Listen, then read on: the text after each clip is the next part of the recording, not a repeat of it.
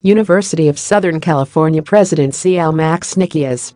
Richard Vogel AP, by Susan Svrluga, August 8 at 10:06 a.m. Email the author C. Max Nikias has agreed to step down immediately from his role as president of the University of Southern California, the Board of Trustees chairman announced Tuesday night. A trustee will serve as interim president while the school searches for a permanent leader. Nikias, 65, had faced intense pressure to step down after a series of scandals, with many in the campus community expressing disgust over the way the university had handled them. In May, the board chairman announced that Nikias had agreed to a transition to a new president. "We have heard the message that something is broken," USC's president agrees to step down, but as the summer months passed with no further announcements, calls for action grew. Last month, hundreds of faculty members signed a letter asking the Board of Trustees to ensure that students would not arrive on campus without news of an interim leader. The school desperately needed new leadership, they wrote, to heal the damage to the university, restore the trust of the community, and help us to move forward.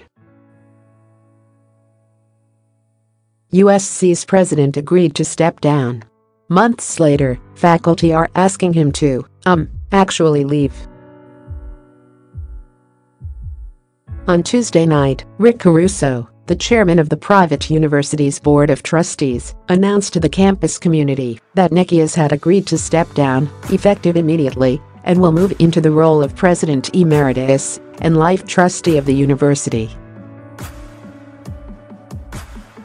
He will continue to serve as a tenured professor and will help with the transition of the incoming president. Wanda M. Austin, a member of the board, an engineer and a business leader, was named interim president. Austin is the former president and chief executive of the Aerospace Corporation, a nonprofit organization considering issues confronting the nation's space program. She earned her doctorate in systems engineering from USC. Trustees praised Nikias' contributions over more than 25 years at the university and said his presidency had been distinguished by the recruitment of top faculty, the expansion of the school's academic medical enterprise, the extension of its international presence, and prodigious fundraising. As he has always done, Max is taking this action in what he believes to be in the best interest of the university following controversies that have arisen from the unfortunate and unacceptable acts of others, Caruso said in the statement announcing the changes. "From our investigations, which are not yet completed, we have found absolutely no wrongdoing on Max's part." Nikias said in a statement that it had been a privilege to serve as president and that he was proud of the many accomplishments during his tenure. "I regret profoundly that those shared accomplishments have been overshadowed by recent events," he said, "but I am confident that the USC community will remain strong and resilient and build on a very solid foundation to take USC to even greater heights." He said he and his wife would continue to support our beloved university. Fight on. The school had been widely regarded as ascendant under Nikias' leadership, but a series of allegations drove faculty, alumni, and students to demand a change. In 2017, the Los Angeles Times reported that the former dean of the Keck School of Medicine was abusing illegal drugs, even in his campus office.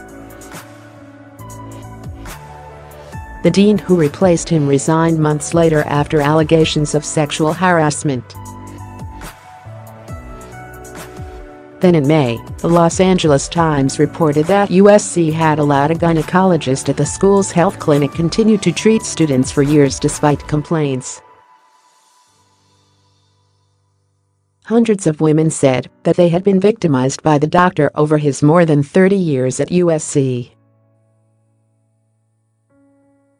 After those allegations, many faculty members called on Nikias to resign and the board to restore moral leadership to the university. Caruso announced that the search process for a permanent president was underway with a goal of completing the search within 4 to 6 months. He wrote that a member of the faculty had described the purpose of the university as the light of the human mind. "Our light is dimmed recently," Caruso wrote, "but by working together, we will restore trust and heal our community."